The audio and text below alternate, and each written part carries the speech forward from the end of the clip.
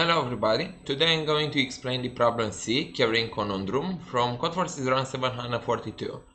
In this problem we are given a number n and we are supposed to find the number of ordered pairs of positive integers so that added up we get n, but instead of carrying to the next column we carry two columns to the left whenever we are doing the addition, as it is shown in this example.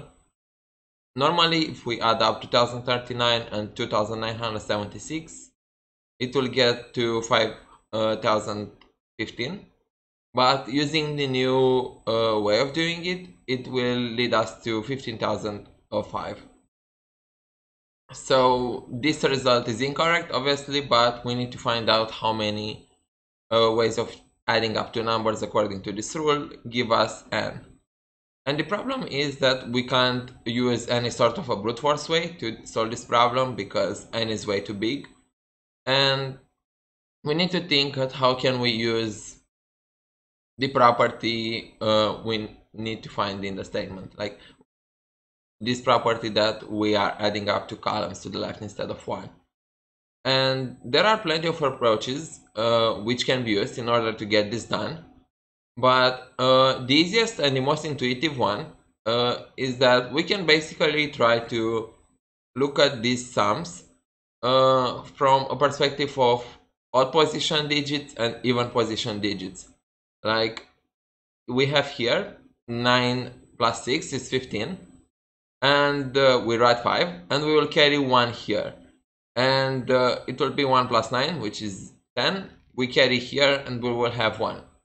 But let's observe here what numbers we have. So we have 0, 9, which is 9, and 96. So we will basically end up having 9 plus 96, which is 105.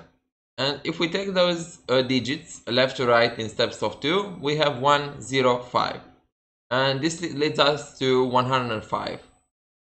And this can be shown that it works for every single pair of two numbers, and it also works for even position numbers like 23 plus 27, it's 50.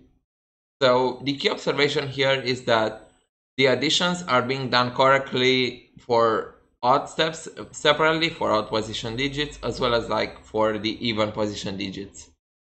And how do we get to find the solution of the problem based on that? Is that if we have the number in the input, we will construct two numbers. One number which is created based on the digits in the odd positions of n, and the other number which is created based on the even position digits in n. Like for 2021, we'll have 22 and 1. And in order to get the answer, we need to get back to the way this is being done normally when we carry to the next column.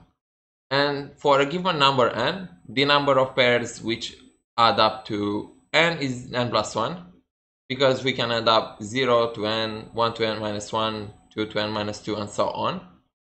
And now we just need to multiply those two sums, but we need to drop 2 because the numbers have to be positive, and we would have 0 on either side, so we don't want this to happen.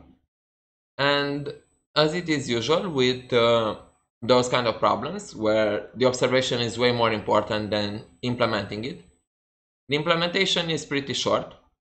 Like the only thing we need to do is to read the integer n and to create those two numbers. And this can be done by traversing the digits one by one, as well as taking in consideration another variable, which is the power of 10. And we just apply the formula and we get to the solution. If you enjoyed this video, please like the video, subscribe to the channel, and share any feedback you might have in the comments. And stay tuned for the other problems. See you.